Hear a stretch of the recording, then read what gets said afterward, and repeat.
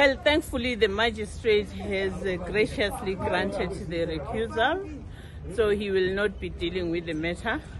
He did not agree with us on the main grounds of recusal, but the result is what we wanted. So really, we are okay with that. Okay, thank you very much.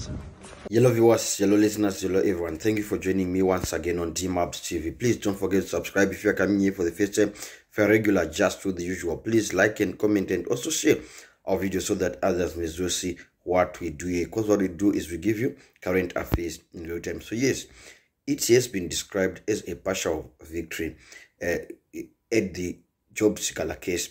There was an application for recusal of Magistrate NdunA. He was the one who was presiding over the Job Sikhala case.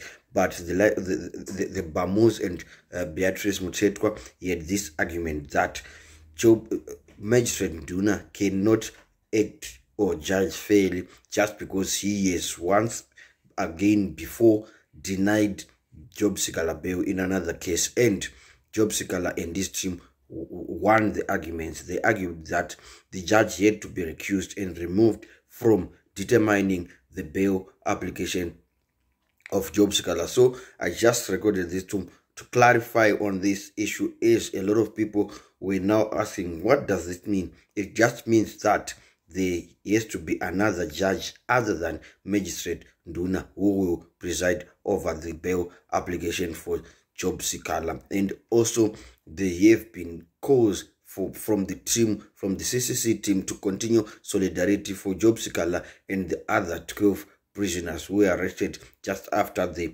incidents that erupted in Nyatsime. They are now being called the Nyatsime 13. There are 13 CCC members and supporters that were arrested in connection with that issue, and they are calling for solidarity in attendance at the court cases and also for donations in cash or in kind towards these people that are currently in prison. So it's a partial victory, I think, to Job Sikhala and also to his family and also to the CCC at large, that the judge is to be changed. Maybe or maybe not. He was really failing to judge fairly in this case. So it's now a ray of hope for Job Sikhala in as much as his bail application hearing is concerned. Anokon Mfaro, Honorable Madiva.